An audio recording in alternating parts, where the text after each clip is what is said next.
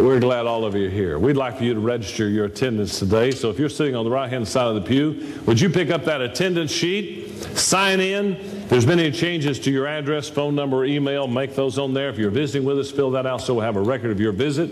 And you that are visiting with us today, or maybe you've been attending here, we haven't had a chance to meet at the end of the service. I want to invite you to come to our VIP room, which is located over here in this direction. There's some refreshments there. I'll be there, my wife, some other staff members and their wives. It'll give us a chance to meet you personally. So do that for us. As that roll sheet gets to the end of the aisle, pass it all the way back so that it ends up where it started, if you would please. Listen.